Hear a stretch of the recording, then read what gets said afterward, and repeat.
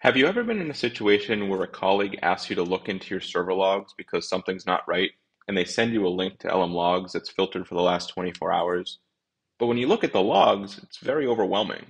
You don't know what you're looking for, and you're not familiar with building out additional queries. So with LM logs, I know that I can add anomaly filters, and I can see things such as aggregation functions and extract information, but I don't know how to do that. And I also don't have time to try to figure that out because I need to solve this issue. So now I'm excited to announce log analysis as part of LM logs. The log analysis feature will take thousands of log messages and automatically extract key information like severity to get us started. So in this case, I see the log levels. I have a number of warning and errors, and I also have some that are undefined. So now, instead of having to write a query to filter out those undefined, I can just click and exclude. So I'm able to build out and filter down to the information that's critical to me. Now, log severity and log levels is not all of log analysis. We also use a library of commonly known negative keywords and phrases that allow us to focus on the log messages that may be contributing to the root cause. In this case, I see some keywords such as error, failed, and nots, and they're pretty much spread out across all of my logs. I can drill down to show those negative phrases, and it will show me each of the log messages that contain those keywords, as well as the timestamps. I can also see how often that's been happening over this period of time. So this error requesting a managed instance role token is happening 53 times. When I expand this out, I can see the specific log messages. That's very helpful. I can see right away that there's some issue with my EC2 instances and my AWS permissions. I can scroll down to the bottom and see a little bit more of those logs, and each of those negative phrases and keywords are highlighted. That's really powerful. I didn't see that on the normal logs page. Now, what's even better is log levels, keywords, and any other dimensions that may be shown here are all being attributed to a sentiment score. The log analysis sentiment score is weighted from 1 to 5, 1 being the least consequential log, and 5 being the most critical. This allows me to know which logs to focus on that are going to help me identify the root cause.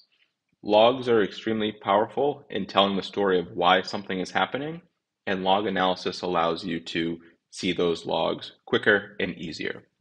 I can also create custom user dimensions for any new value or error message that I want to be tracking in the future. Now, in this case, I can add a custom dimension for that system manager's instance role. So I'll create a dimension name, and I'll call it policy, and I'll just apply it to that specific error message that I was getting. Once I have a dimension created, I can add the specific values within that log message that I want to weight.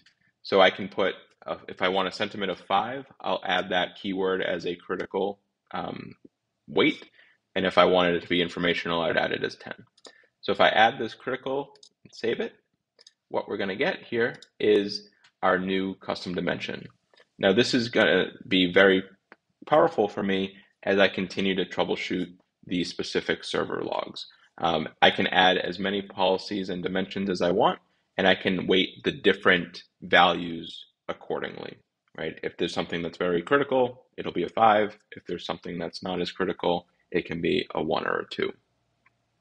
Now, there are also several entry points to get into log analysis. In this demo, I had started with the logs page, but you can also get to log analysis from both LM alerts and from Resource Explorer.